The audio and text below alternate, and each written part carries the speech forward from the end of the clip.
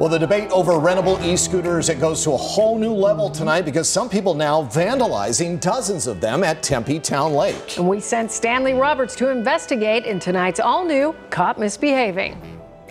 I work down by the lake, so I've been fishing these scooters out of the lake every once in a while, so the new bikes and everything. I don't know if people are working for other scooter companies or if it's just people that want to throw them into the lake. I already showed you one man arrested for stealing and vandalizing Zap e-scooters. But now at Tempe Town Lake, there are some other shenanigans going on. I've watched people ride bikes off of the docks into the lake and just leave the bikes and swim out. Now the interesting part of a whole bike in the lake issue is this. I've pulled a Zap. We just pulled a Zap out of the lake like maybe 2 days ago. Now my years of experience, it's not uncommon to find rideshare bikes and scooters tossed in canals or other bodies of water, which by the way, each one contains lithium-ion batteries. So if exposed to water, it's a bad thing. Then there was this. So these had the wires cut?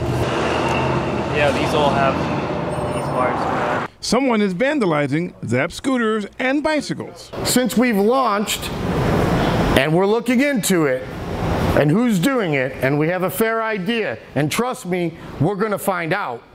People are vandalizing our bikes. People are vandalizing our scooters. So not only are the cords being cut, but so are the drive belts. That one's all the way off. Someone is also cutting the bags that have the helmets attached. So you would think that with the cameras on the scooters, it's an easy case to solve. Except for the fact the people that were vandalizing our scooters, which we know who they are, we know who you are. We know you knew where our cameras were. The vandals managed to avoid the cameras, which are rolling 24/7. But make no mistake, when they are vandalizing our property, it is potential harm and detriment to the riders and the citizens of Tempe. There's more to the story, so stay tuned. In Tempe, Stanley Roberts for Arizona's Family. If there is an issue you want Stanley to look into, drop him a note at caughtmisbehaving@azfamily.com. You can also connect with him on Facebook or Twitter.